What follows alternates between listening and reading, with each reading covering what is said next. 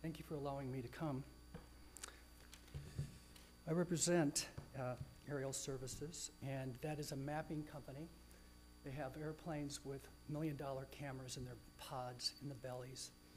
And the Google mapping that you see and that type of thing is what they basically photograph.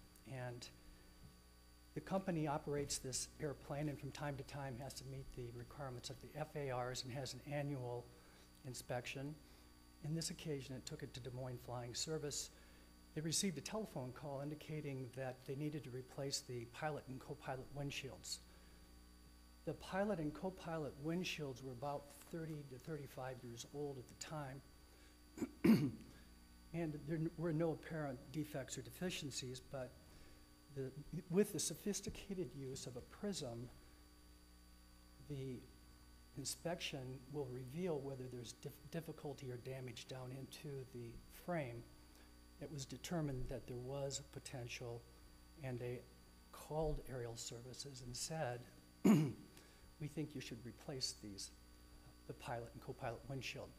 And they agreed to do that, and as the brief show, it's a very expensive project. We paid that bill, and we left with the plane, and we operated that plane for 10 months, at which point the pilot and co-pilot windshield broke at 24,000 feet. While the plane was operating, the pilot declared an emergency, found that he could make it to Des Moines, took it to Des Moines Flying Service, where they once again replaced the 10-month-old pilot and co-pilot windshields. We didn't pay the bill, and Steve, on behalf of the plaintiff, filed a lawsuit in contract on an account claiming that we owed them money for the product that was. Am I correct that the windshield, it looks like in the record, the windshield came with a manufacturer's warranty, but it was only for 6 months, is that right? There was a manufacturer's warranty that Piper developed, and pursuant to a contract and agreement with Des Moines Flying Service, their representative, it was supposed to be transferred and communicated to the buyer at the time of sale. But they never did. That was not their pattern or practice. So the warranty limitations that Piper drew up never became part of the contract or the bargain. It was never communicated to the seller, and none of the compliance with the Uniform Commercial Code, which requires a specific waiver of the implied warranty of merchantability to meet certain specifications, to be in writing, to be bold. Those types of things were never performed, didn't become the basis of the bargain, and did not become an issue in the case. Would this be a different case if it had been communicated to your client? We wouldn't be here. It would have been, because you can, as you know, under the Uniform Commercial Code, you can waive the warranty of the implied warranty of merchantability, but it is sort of the granddaddy of all the warranties because it's implied and inferred, and it happens and attaches automatically to all goods that are sold, which, as you know, are defined basically just as movables, and it can be waived, and so can the consequential damage provisions of the Uniform Commercial Code by version of those additional statutes as well. Is the basis of your claim is that the statute that allegedly protects Des Moines Flying Service doesn't apply if there's only property damage? Well, can I speak in detail on that issue? Because it appears that's the issue that's confused in the lower court. The action that's brought is an action on account. It's a contract action.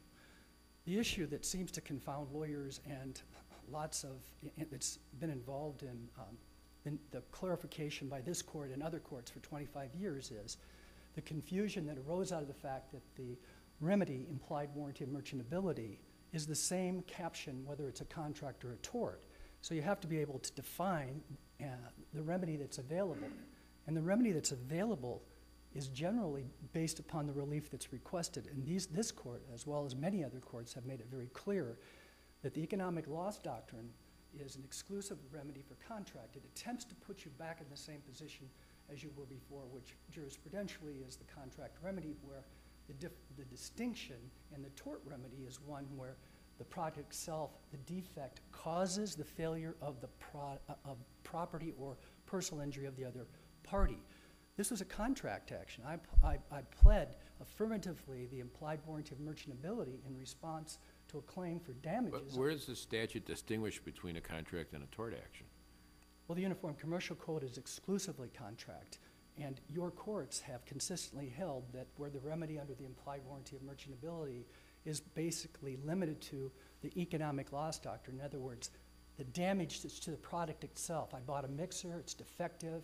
That's a contract. If it's a merchant that's involved, I understand that, but the statute seems to be broader than, just contract or just tort. Which statute are you referring to, Judge Wiggins?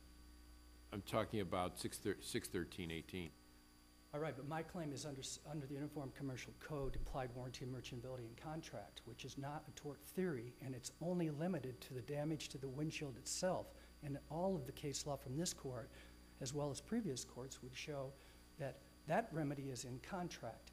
So then the issue will then become, can you take the contract remedy of implied warranty and merchantability that's found in the UCC and apply 613.18, when in fact 613.18 clearly is not a contract remedy, and if you look to its captioned products liability. And your case law has also interpreted it as a follow-up. But the statute came out of an omnibus bill. It didn't come out of if you look at the bill book and you look at the legislative history, it was a tort reform bill that had dram shop in it and everything else, and they chose to put this in the chapter 613 rather than chapter 668. And when they passed it, so I don't know why it isn't more expansive than just the personal injury part of it. Well, then you're looking at legislative intent, and the basic rules of construction, especially the ones in your recent case of Samon versus Pella, would be indicative. For one thing, then you have to look at the statutes in pari delicto. I pled this case in contract under the Uniform Commercial Code, okay? So what happened is the court made specific findings that the damage was limited to the product itself and did not go beyond that or cause property damage or damage to a third person. So by definition. Pardon? Absolutely not. Products liability is defined under the restatement third that was adopted by this court, and every other case that you have to say a products liability case is only the tort remedy for the implied warranty of merchantability for injury and damage to the persons and property. The contract remedy is under the economic loss doctrine. And but the statute's written this way: not liable for damages based on strict liability and tort or breach of implied warranty of merchantability for the product. Couldn't they say, if your argument's correct, it's not based on strict liability or breach of implied warranty of merchantability and tort? I mean, the tort only defines the strict liability. It doesn't go to the implied warranty part of the statute. And that's what your court's been struggling with for years, is we've been confounded by, even in a recent case where an attorney was fined $25,000 arguing that the economic loss attributable to her claim, which was to the product only, was a tort. And this court ruled that no competent lawyer could ever argue that this was a tort when it was an economic loss doctrine. But what is it about the language of Section 613.18 that creates the continuation of this debate that we've been having for generations and generations over tort theory versus contract theory? Well, part of it, I think... It doesn't seem like the legislature was tuned into that when they used the language. All right, but please remember that in your rules of construction, you have to assume that the legislature knew the law.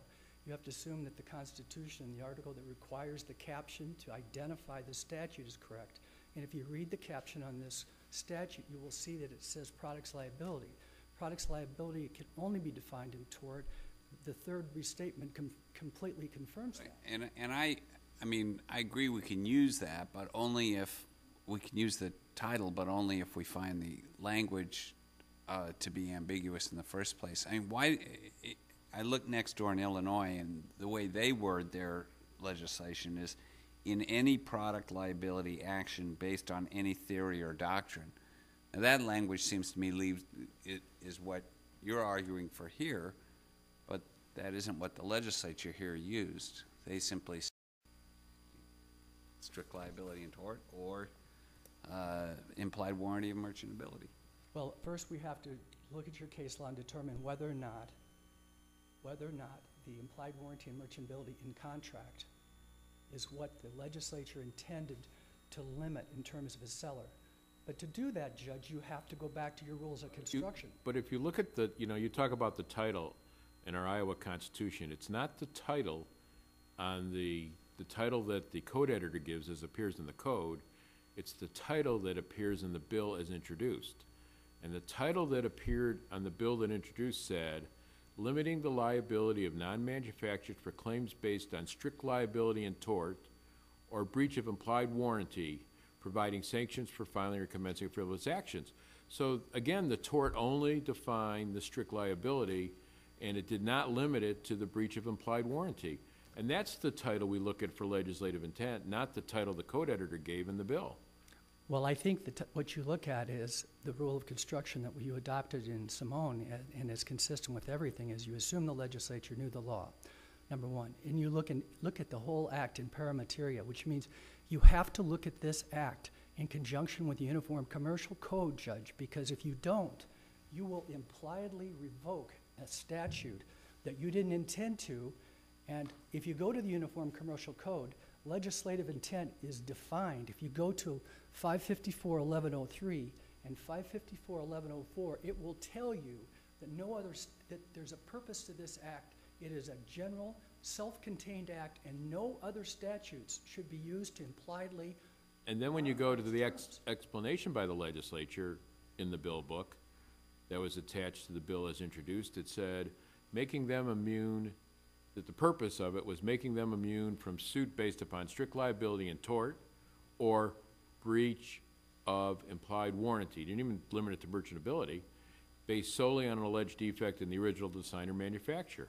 I mean, that was the explanation they gave when they voted on it. And then there's a fiscal note even further back that talked about the effect of this limiting those manufacturers. So, if you're looking at legislative intent, don't we look at the legislative documents they use? Sure. But how many remedies are there? There's one in tort and there's one in contract, and they're both the implied warranty of merchantability. If you look to a statute that's dealing with, first of all, you have to go through and very well understand the Uniform Commercial Code and its purpose. It's a self-contained integrated act that contains its own remedies and does not want other statutes, and it specifically says that. And in this particular case, it was go ahead. In this particular case, the statute itself talks about alternately or in the disjunctive, and I'm almost afraid to say that word because I know what your interpretation, and it's not artful, and you can switch the disjunctive to the conjunctive, but in this case, you can at least look at this and say, these are equivalents. If your purpose here is to give interpretation and preserve the Uniform Commercial Code rather than destroy it, and by implication in 613, a statute that's completely unrelated, which incidentally was initially adopted, as this court probably recalls, at least I do. When I initially started practicing in 73, I was so confounded because I'd come out of a pretty intense study of the Uniform Commercial Code, and I couldn't understand why the implied warranty of merchantability was merchantability for contracts, which is a sale issue between a buyer and a merchant. But if you look at the language of this statute and read it in paramateria, it talks about designers, installers. This is the tort concept. It's pretty simple because tort lawyers were using the implied warranty of merchantability to get around statute of limitations, other things to get personal injury damages. That's why they did it. I mean, we have a whole history of that. The problem is, and that's what I think the appellate court got into. You're looking only at 613.18. You haven't looked at what the intention of the legislature and the purpose of the UCC, and let me just make it clear, because here's what 1103 says. And Article 1 is the precursor you've got to read, that is the introduction to how the Uniform Commercial Code, it describes, it tells you where you can waive the remedies. You start with Article 1, and here's what their intent was, because legislation and legislative intent is contained within the bill. It says, construction of this chapter to promote its purpose and policies, applicability of supplemental principles of law. This chapter must be liberally construed and applied to promote its underlying purpose and policy. Ask this question. If you're right, and let's assume you're right, and that the merchantability has nothing to do with 613.18 if it's a contract case. When a lawyer uses it in a personal injury case, in the contract setting, not in the tort setting, then they should be able to sue everybody up and down the chain then, because it wouldn't prevent them from doing it either. Judge, there's no such thing as a personal injury case in a contract. There's personal injury damages in a contract case. No, there is not. I mean, I don't mean to be disrespectful, but if the damage is to the product itself and does not go beyond that to the persons and property, by definition, it cannot be. All of your line of cases established, you're talking about the product liability section, section 3, which specifically in its comment will tell you it's exempted out. Look at this entire line of cases that say you cannot file a tort claim where the damage is to the product itself. Chief, could I ask one more question? Mr. Walker, you attached to your further review application a page from Senate File 2265. Yes. And in the title of 613.18, it says limitation on products liability of non-manufacturers. For clarification, was that the title when the legislature voted on the provision? Yes, and actually you have a case where it even talks about that it follows 402A, and it discusses, it's the Bingham case that's cited, and actually discusses the origin. Originally, Judge Wiggins, remember how we had to sue everyone in products liability all the way Well, I down know the about line? this statute because I lobbied it, so you don't have to explain that to me. Well, all I'm saying is, all of the cases that you have found will clearly delineate and tell the lawyers who have filed them if this damage is limited to the failure of the product itself, and that doesn't mean consequential damages. It is in contract because it is putting someone back in the position they were before. These two theories grew up independently because at common law, we had caveat emptor, and there was no products liability. It was first established in 1916 with regard to food. And suddenly we started canning, and we had to do something, and that's the product liability history. At the same time, the contract theory of the same title was developed, resulted in the Uniform Sales Act, which was adopted by Iowa, which was the precursor to the Uniform Commercial Code. The most important language, and I know I'm going to get out of time here soon, but let me read you this paragraph. 554.1104, construction against implied repeal. That's the legislative intent and the statement in the first part of the Uniform Commercial Code, and it says, this chapter being a general act intended as a unified coverage of its subject matter, no part of it shall be deemed to be impliedly repealed by subsequent legislation if such construction can reasonably be avoided. Actually, Judge, that's very much consistent with the rule of construction that was already adopted in Iowa and you used in that Pella swimming pool case.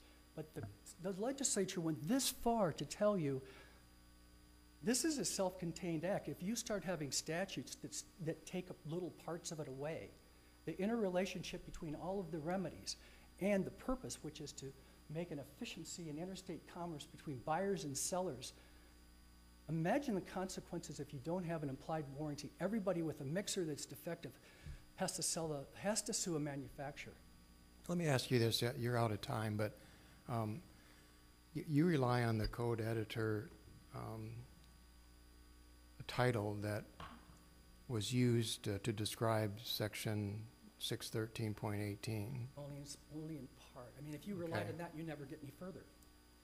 But if you look back at 554.23.14, the implied warranty of merchantability section, at the end of that section, in 1987 and in every code since that time period, the code editor has identified a note at the end of that section, and it says limitation, and it refers you to section 613.18. So how are we to identify that action by the code editor in the code editor's conclusion that 554.23.13 serves as a limitation to, or excuse me, other way around, it serves as a limitation. Remember, the damage section that flows from the implied warranty merchantability includes consequential damages, and it also includes any damages that were contemplated by the parties because of special use at the time that the sale occurred. And then also there's a reference to personal injury. And if you have if you go to the damage section of the introduction in Article 1, they'll say there is no other remedies except those that are provided here. But there is a breach of the implied warranty of merchantability in a personal injury case, but that's under 613.18 and it's consistent.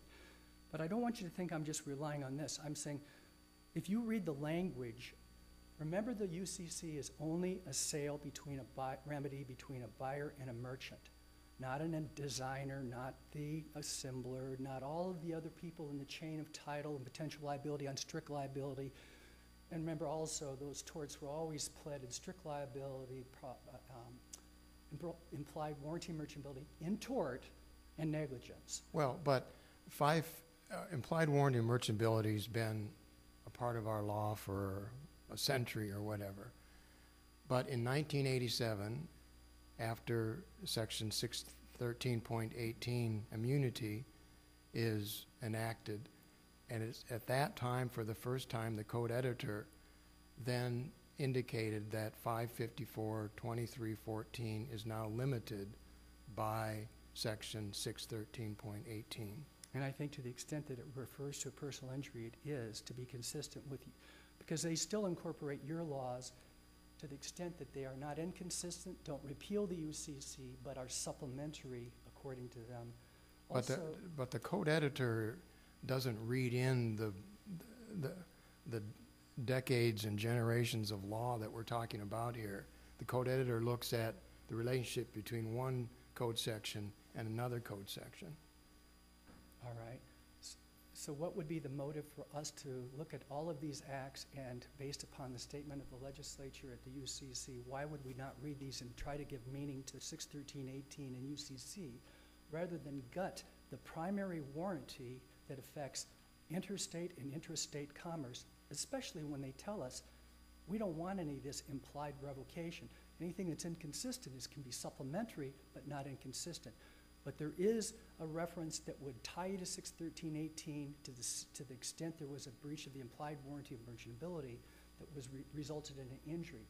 But that will go back to all of your cases and you'll see you will not permit any claim based on tort unless there is a personal injury where the product defect itself causes that damage, not just the failure because the product doesn't live up to expectations.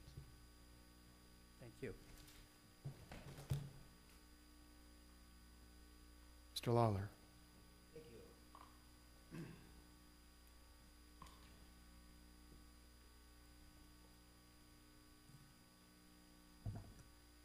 I'd like to disagree with counsel on his characterization of what constitutes a product liability claim and the nature of our principles of law, historical principles of law that can be used in a product's liability claim. A product's liability claim can be brought in tort and it can also be brought in contract.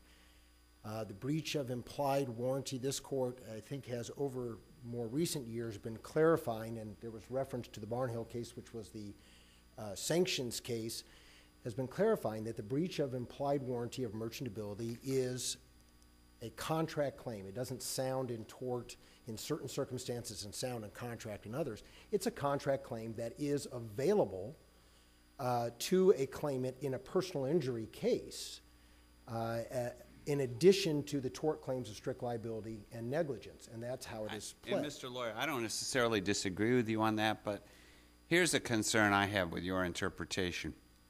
I go to Joe's Garden of Gears and I buy a used car from Joe, all right? And I pay the money, I drive it off the lot, the next day the engine falls out. What remedy do I have?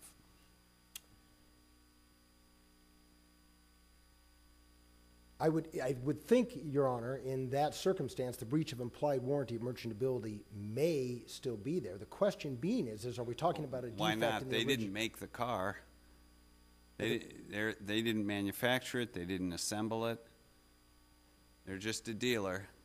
The question is whether or not the allegation is that the cause of the failure of that engine in that vehicle is based solely upon its original design or manufacture. Because if you look at 613.18, the limitation of when the claim for breach of implied warranty merchantability is not available says... But then look Okay, what if you at take the his- second, let me just follow up, Justice Wiggins, if you don't mind on that.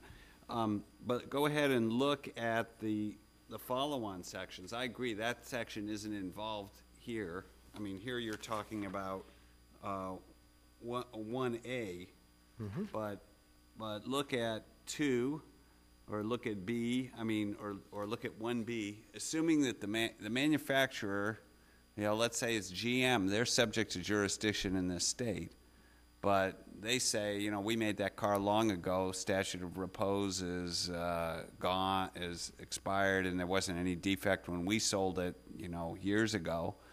I have no remedy, right?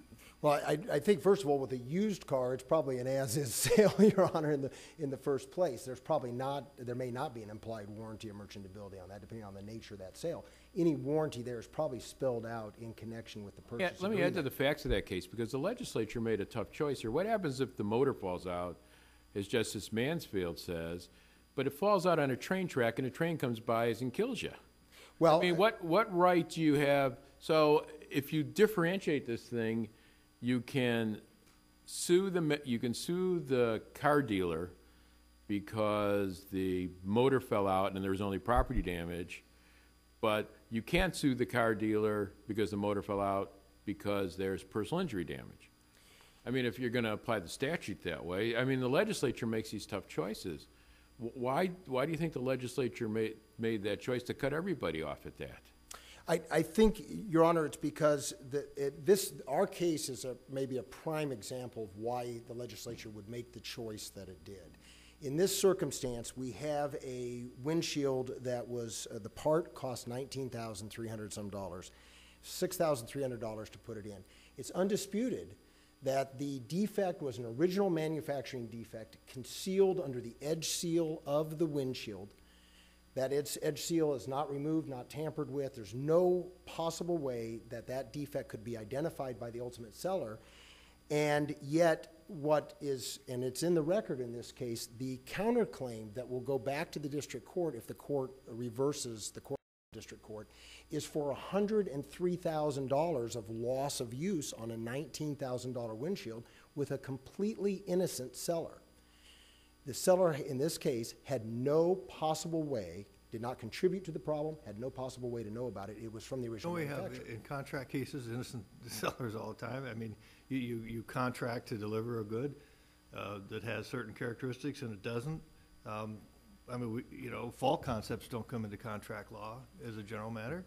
That's absolutely true, Justice Apple. But the point is to answer the question of why the legislature would do what it did here, I think it was trying to identify the one circumstance where there seems to be a potential complete level of innocence on behalf of the seller for something that the manufacturer did. And that's where the seller did not assemble, design, or manufacture.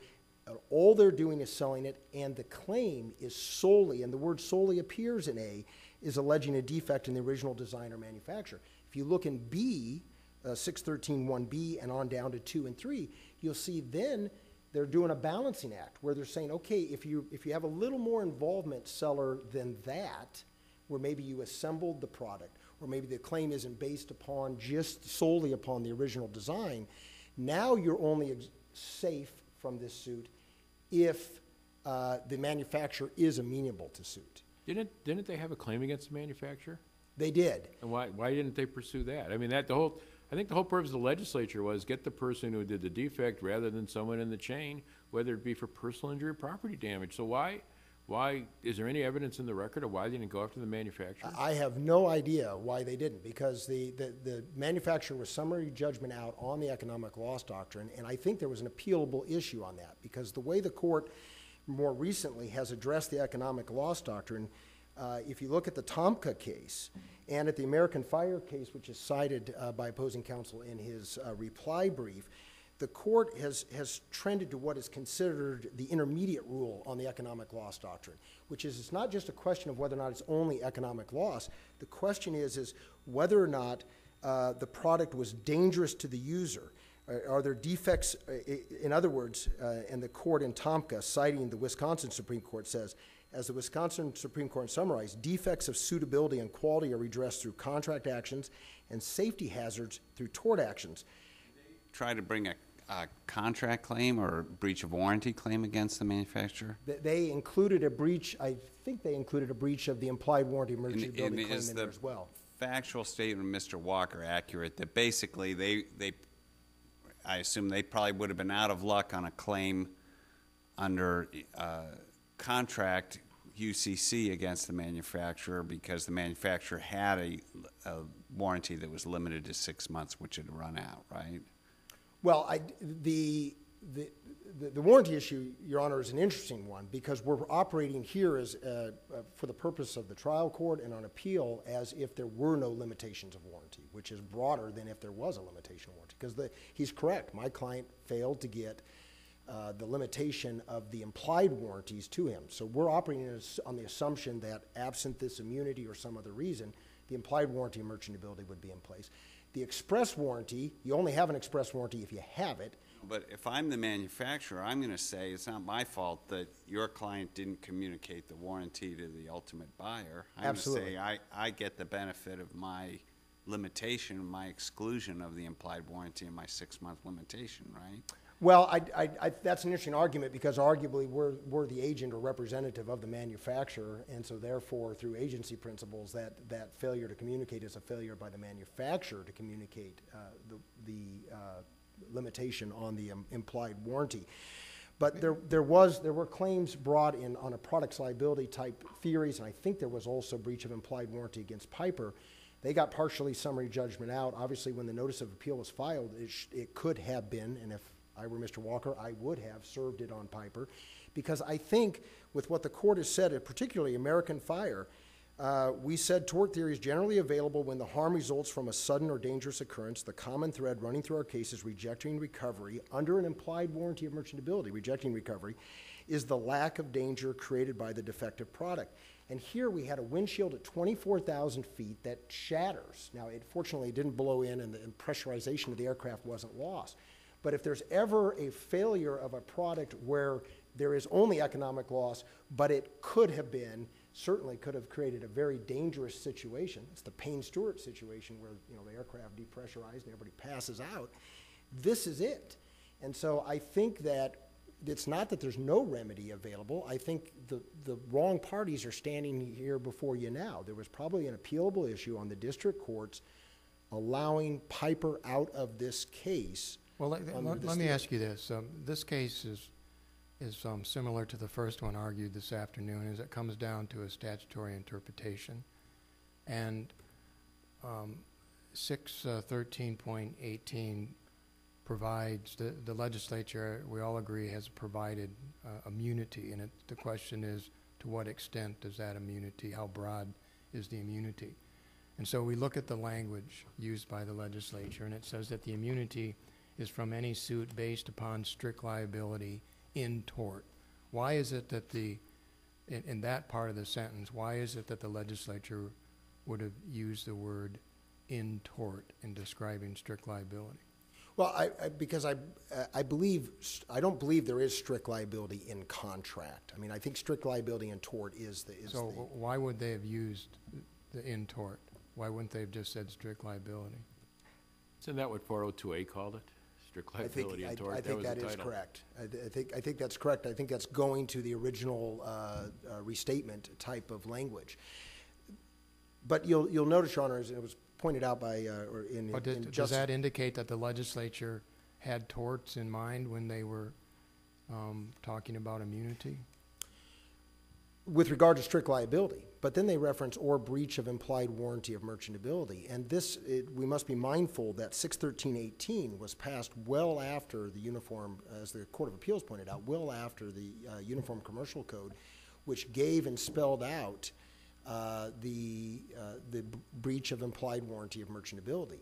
And the language in 613.18 is not qualified or limited down to personal injury.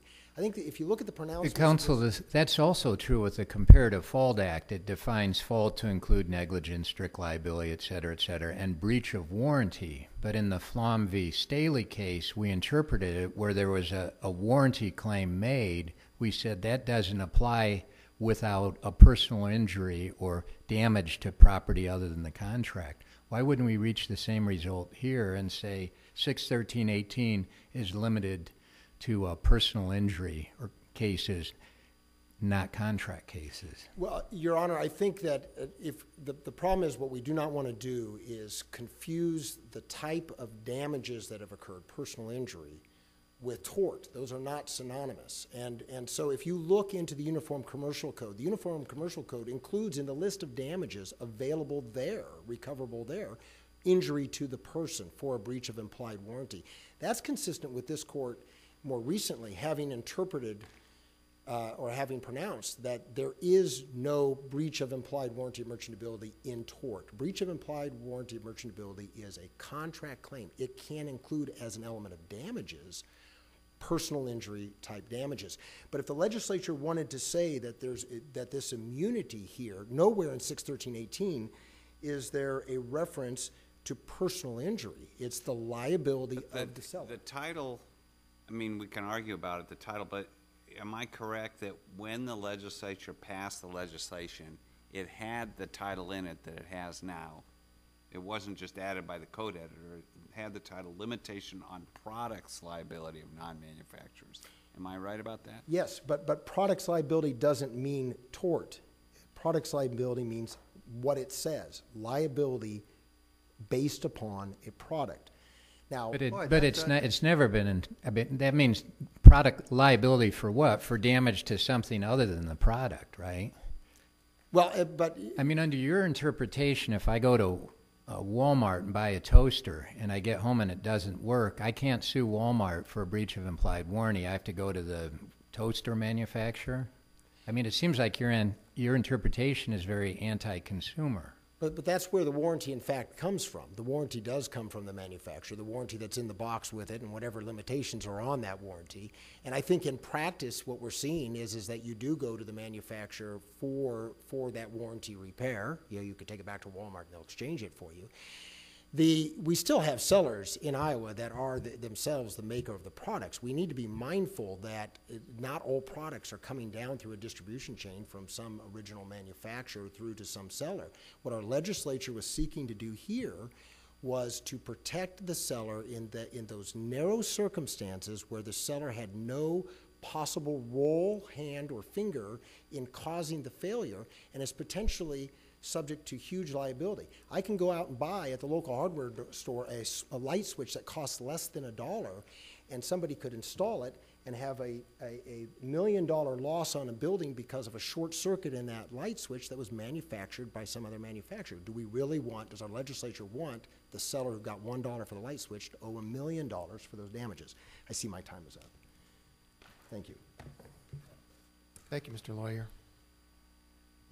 Mr. Walker, rebuttal? You can stand any more of this debate. Well, let me just start by... Mr. Walker, I have some questions then. The first question I have, you include in your application for further review the title of the section of the bill. But the Constitution, Article 3, Section 29, deals with the title of a bill itself, which is much broader than that title of what it's supposed to do. Is there any reason why you didn't include the title of the bill, which is the one that governs Article 3, Section 29 of the Constitution? Well, the approach that I took was is the basic rule of construction that you look at everything in paramateria. You have to look at both statutes. And so far, nobody's done anything except looked at one. But in opinions, when you do construction, if it's two opposing statutes, you look at both of them. The different, but But Judge, isn't the title to the bill a lot broader and the explanation a lot broader than just picking out that one then sentence? look at that as well. Look at that, but look at the Uniform Commercial Code. Look at what their request is from you as to what's going to happen if there's another statute that might undermine this UCC. One other question. What happens if the window blew out and the pilot was killed? Would the pilot have a cause of action against Of course, the blind flying, or would it be precluded because of this section? remember the remedy under Iowa law is determined by the relief that's act.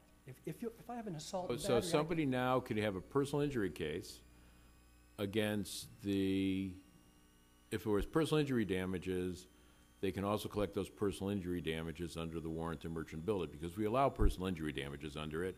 You can go back to Hawkeye Security versus Ford in 1970, we said you can do that. Exactly. And the difference is, it's very simple. The remedy for the implied warranty of merchantability, like every other remedy, depends on the relief you're asking. If I say assault and battery, you're going to wonder, are you filing a criminal case to punish me or a civil case because of my injury? If you're looking at the implied warranty of merchantability, are you dealing with a contract under the Uniform Commercial Light Code? switch case that Mr. Lawyer talked about, the seller of that dollar switch could be liable if there was personal injury for the death of the person who, if they died in that fire. Not if it was, no, because the statute 613.18 says that if it's strict liability or implied warranty of merchantability, or if there's damage to the person or property of the other, it's only in tort. We're talking about a case here that is limited only to the product itself, and therefore is only under contract let me just read one line here's Rose Boom, and this is every case that you have. The line to be drawn, plaintiff cannot maintain a claim for purely economic damages arising out of negligence. The Detterman case says, the line to be drawn is one between tort and contract rather than between physical harm and economic loss. When the loss relates to a consumer or user's disappointed expectations due to deterioration, internal breakdown, or non-accidental causes, the remedy lies in contract. In drawing the line between contract and tort, we have consistently allowed recovery in tort where the product was dangerous to the user and caused injuries extending to property other than the product itself. So a tort remedy is to reimburse you for damage of loss where a contract Statute puts it doesn't say back a in- product other than itself. That's where I can't read the statute that way. It says an alleged defect in the original design or manufacture of the product. And if there's a defect in the design or manufacture of the product, it doesn't limit who the injury's to and what the injury is caused by and what type of damages there are. So what you have to do to reach that decision is you have to make the assumption that the statute, which deals with designers, assemblers, manufacturers, and sellers, in this case overrules the Uniform Commercial Code that deals with contracts, and that strict liability is in the same sentence, which is a personal injury claim with the claim implied warranty under contract, which doesn't permit Or personal you could injury assume the damage. legislature wanted to protect sellers who don't do anything to a product.